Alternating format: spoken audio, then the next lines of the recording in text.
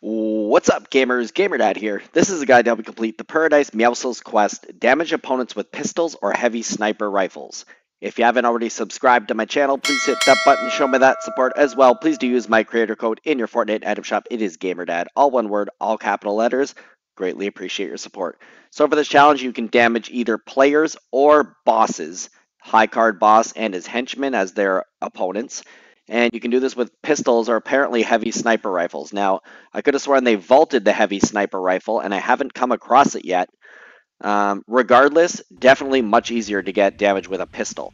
One way to get a pistol, you can get the tactical pistol from Naya, or Nia, down here just south of Steamy Springs. Take out any players if they're here when you arrive. You'll see that speech bubble, which indicates there is an NPC around. And then once you speak with her, you can buy the epic tactical pistol for 100 gold, which is pretty cheap. The better the rarity of the gun, the easier it will be to get your damage and, eliminate players. So other ways to get a pistol include finding it on the ground, finding it within a chest. Now, whatever way you decide to do this, I do highly recommend that you get as much shields as you can prior to your fights. That way, you lessen your chance of dying. In this case, this person kind of caught me off guard. I end up getting 96 damage on them there, and I couldn't believe it. That gas pump exploded, and the car hit me and killed me. It was absolutely ridiculous.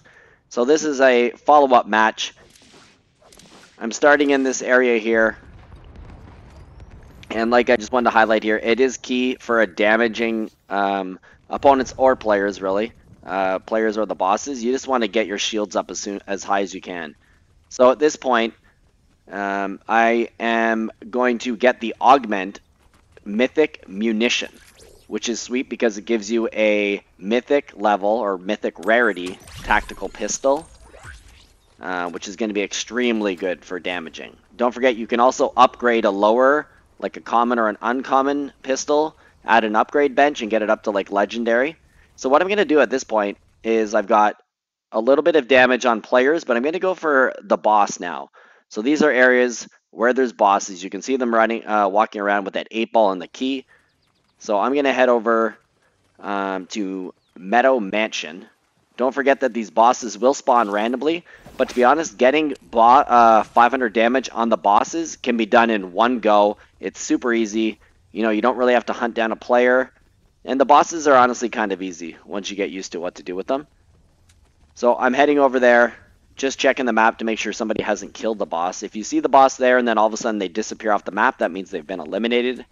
Now, there's going to be a player who tries to step to me in a couple seconds here. And because I'm on a damage opponents challenge, I'm going to engage. So I'm going to do a little build here just to block any shots. Then I'm going to do a little up the ramp, jump, and fire right over the top there. Take them out. Get that loot. I'm at 196 of 500.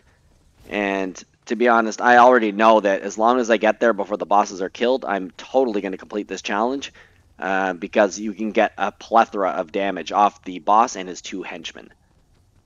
And the nice thing is the boss and the henchmen are not hostile until you hit them. So you can actually walk up to them and pull a couple headshots here and have this damage done in no time.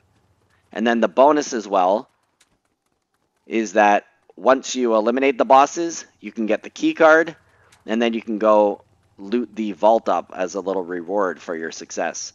So like I said, I'm going to get here. As you can see, I was already over 100 on a few shots there. And then don't forget, you can also take out the other 2 bosses. So you'll see in a moment that I'll get the damage. There we go. The challenge is now complete. And so just finish off eliminating the 2 other people here. The bonus is you get that loading screen. Eliminate the other, the henchmen. And then you want to make sure that you pick up the vault card once you do so. And it's like, if you've come this far with the boss and the henchman, you might as well take them out.